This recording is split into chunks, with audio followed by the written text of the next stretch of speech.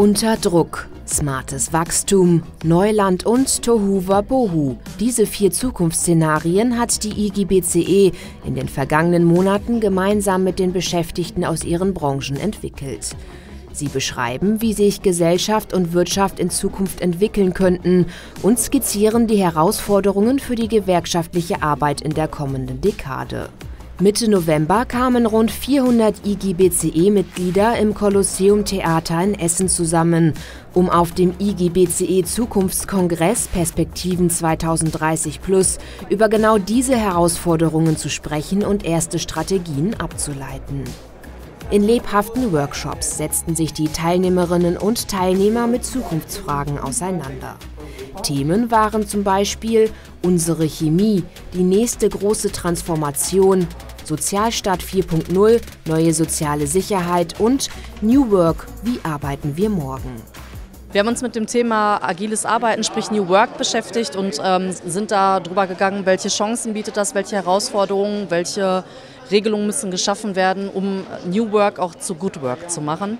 Und sind auf ganz viele Dinge gestoßen, als Chancen zum Beispiel Vereinbarkeit für Familie und Beruf, Inklusion auch für behinderte Kolleginnen und Kollegen, Herausforderungen, aber auch, wie schaffen wir es, Vertrauen im Arbeitsumfeld zu schaffen und den Arbeitnehmer nicht zu zerstören, sondern weiterhin zu schützen. Am 2. Kongresstag wurde in den Workshops noch intensiver über die Zukunftsszenarien und deren Auswirkungen auf die gewerkschaftliche Arbeit diskutiert.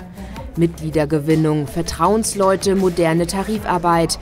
Für diese und andere Themen wurden konkrete Lösungen gesucht und mit Blick in die Zukunft gefunden. Also hier geht es im Endeffekt um die direkte Arbeit im Betrieb der Betriebsräte und wie kann man im Endeffekt auch die Gewerkschaft wieder im Betrieb mehr implementieren. Und wir sind jetzt gerade in der Situation, dass wir gesagt haben, man muss die Vertrauensleutearbeit stärken. Und wie kriegen wir auch die Vertrauensleutearbeit wieder in den Prozess Betriebsrat, Arbeitgeber integriert und auch mit mehr Verantwortung? Eins ist ganz klar, die IG-BCE wird sich nicht vor der Zukunft verstecken, sondern sie aktiv mitgestalten, sodass die Arbeitnehmerinnen und Arbeitnehmer nicht darum bangen müssen. Wir sind die Branchen, die natürlich in besonderem Maße von der ökologischen Herausforderung, von Innovationsfragen im Moment betroffen sind. Aber das ist ja auch eine Chance, die Gestaltung dann aufgreifen zu können. Hier auf diesem Kongress haben wir das diskutiert. Und man muss natürlich sehen, eine solche Organisation im Wandel, da gibt es natürlich Gewinner und es gibt viele, die zumindest befürchten zu verlieren. Wir wollen keine Verlierer. Wir wollen also möglichst alle zu Gewinnern machen. Das ist schwierig, aber da haben wir gute Ideen auf diesem Kongress gesammelt. Hier gibt es keine Weinerlichkeit, hier gibt es keine Depression, es gibt hier Anpacken. Es gibt allerdings auch viele offene Fragen, Fragen an die Politik, Fragen an die Arbeitgeber.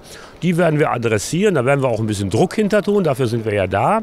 Aber die Zuversicht, die hier deutlich geworden ist, das ist etwas, was auch unser Land gut gebrauchen könnte.